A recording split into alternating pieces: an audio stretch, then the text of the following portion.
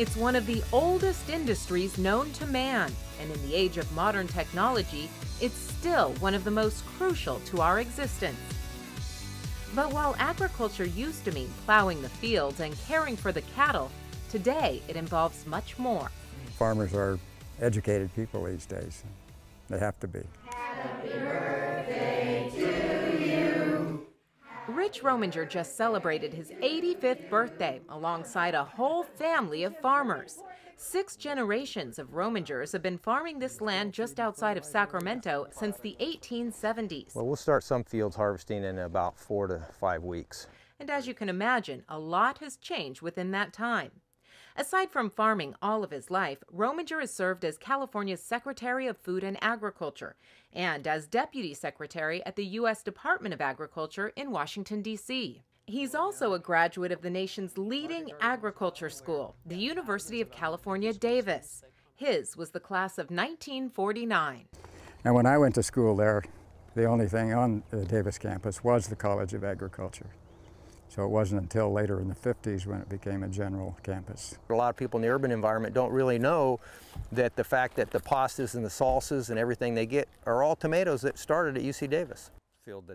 Rich's sons, Bruce and Rick, also attended UC Davis and followed in their father's footsteps, including maintaining a strong relationship with their alma mater, the research university that started literally as the satellite farm school for UC Berkeley. At the time, it was considered a risky, innovative idea born from students themselves. Over time, this student farm evolved into a major public research university, the University of California, Davis, and has since produced many leaders in the world of agriculture and many innovations that have changed farming as Rich Rominger used to know it.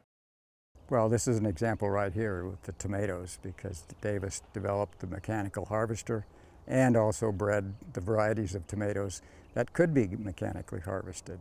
The mechanical tomato harvester, invented at UC Davis more than 30 years ago, really was a game changer. Farmers used to hand-pick tomatoes. This machine enabled them to cover an acre of plants in just a half hour.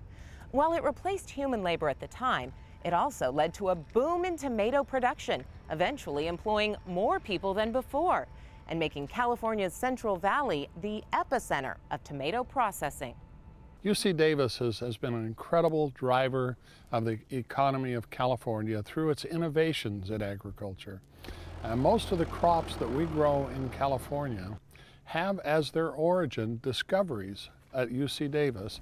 Neil Van Alphen is the former dean of the College of Agricultural and Environmental Sciences at UC Davis. Chardonnay and Merlot.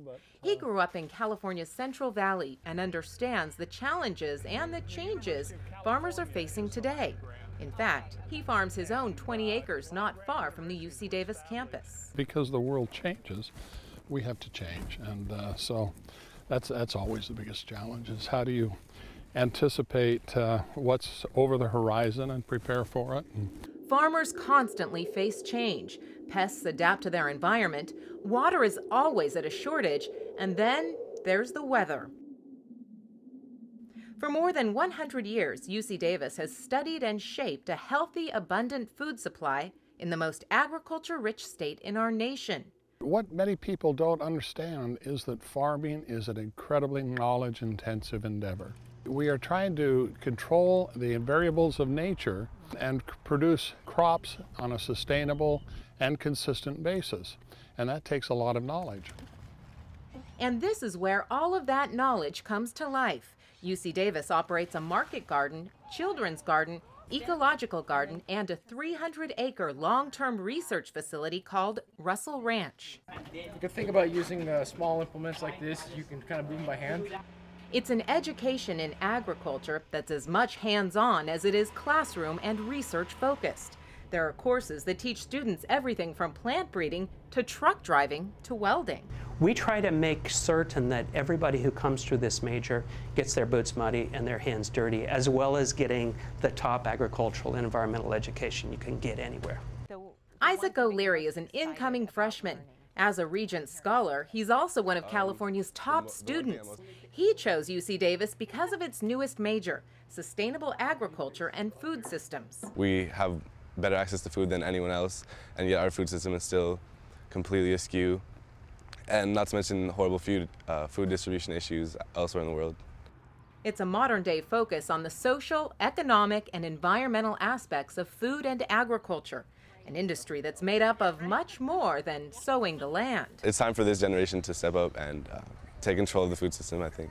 So our aspiration is to be training that generation of leaders that will go out. Some will be farmers and ranchers, some may go into politics, some will go into public service, journalism, agribusiness, finance, the whole range. I mean, the food system touches so many parts of our lives and of our economy. California agriculture is a $37 billion a year industry, and the Golden State has led the nation in ag production for the last 50 years. And this campus lies in the heart of it all, which makes local farmers an obvious partner for UC Davis researchers. This is Rockland. This is a really nice hard red wheat variety. Kent Britton is a farm advisor for UC Cooperative Extension, aimed at enhancing agricultural productivity throughout the state.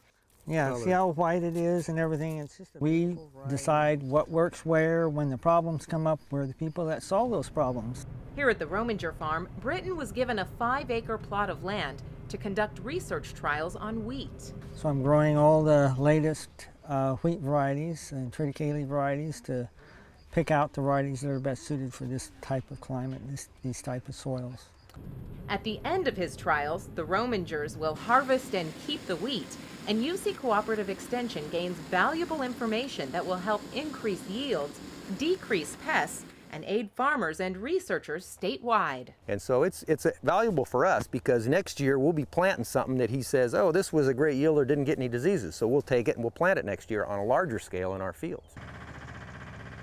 As a young farmer, a beginning farmer, I relied solely on cooperative extension, farm advisors. Just down the road is Sierra Orchards, farmed by Craig McNamara, who's very active in advocacy as well as education. As founder and president of the Center for Land-Based Learning, he works with UC Davis on teaching youth the importance of agriculture to our society. In fact, he's a UC Davis alumnus as well. So I like to think of it as the 3 Ps: people, planet, and profit. 28-year-old Toby Hastings is one of many success stories that have come out of the Center for Land-Based Learning, where Toby leased land to start his own organic farming business. Free Spirit Farms now provides produce to 40 restaurants in San Francisco, and Hastings pays it forward by working with youngsters who visit the farm. Most of the kids have never been on a farm, and they don't really know what it's like to be a farmer. And I'm able to take them around, show them what day-to-day life is like for me, and do things like harvest and weed and pretty much anything I'd normally be doing.